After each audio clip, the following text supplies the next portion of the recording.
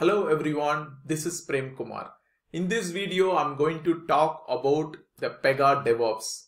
I hope you heard about this term DevOps, right? DevOps being a buzzing term for the last few years. And in a lot of places, the clients, they really need some Pega DevOps engineers. So first, let's understand what is DevOps here. DevOps is not a role, it is kind of a practice where you can perform both the development, both the operations. If you take any application, it goes through development as well as the deployment, right? The entire process, it's not only about development, you also need to do some operations. The operations can be on the infra side, you need to install some softwares, you need to deploy it. So it has its own entire life cycle. And DevOps engineers can take care of it. They can do the development and they can also support the operations side.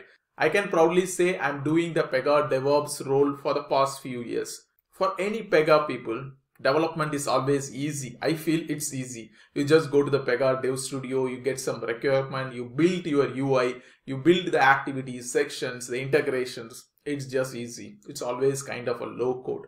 But when you look at the operations side, there you will have little challenges, I would say. First, you need to understand how the Pega servers run. I would say it's definitely a must for everyone to know how Pega performs on the infra side. Let me share one of my experiences.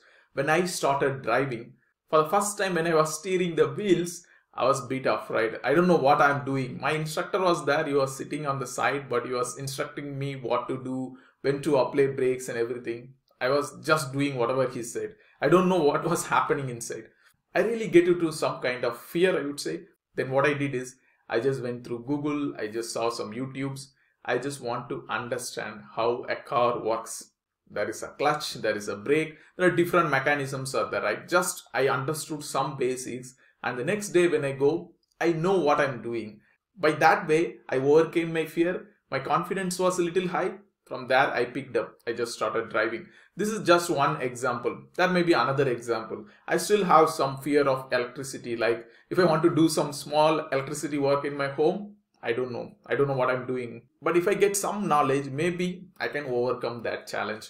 So what I meant here is, if you are running some Pega applications, if you get to know how a Pega application runs into some server, how the infrastructure works, what are the CPU you need, what are the memory you need. If you understand the core logic, then as a Pega developer, your confidence will be really high. You will get into your field that, okay, you can do everything in Pega, not only on the application development side, but also you can manage or you can own a Pega application.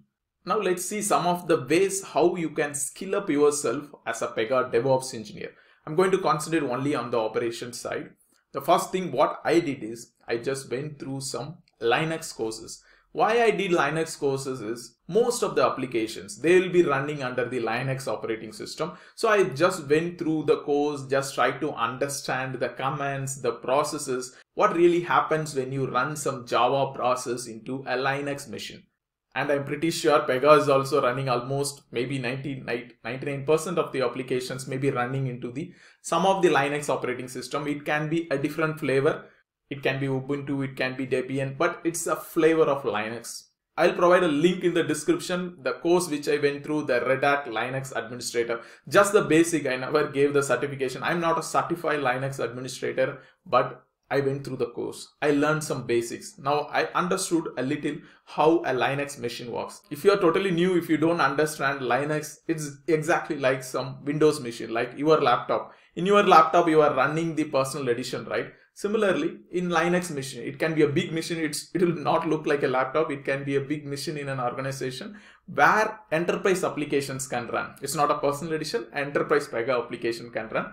Not only Pega, but all other applications also can run into those machines. So definitely they will also have some folders, like the C drives which we have in laptop, they will have some folders. We have to navigate to the folder. For example, if you want to get the log files, you need to log in into the Linux machine. How you log in into your laptop, get to the right folder and then get your log files. These are all some basics which you can learn from the Linux operating system courses. Once you get some basics, okay, so this is how we are running the Pega application. I would also ask you to go through the installation guides. In Pega community website, they provide some nice installation guides. They have some installation, they have some upgrade guides. Just go through the guide, try to understand what they are saying. They may be talking about something. For example, they may talk about F5 load balancer. You may not understand at that point. What you can do, just Google it. Load balancer is very easy. You will just understand it. Nothing specific to Pega application. It's used in all the places, right?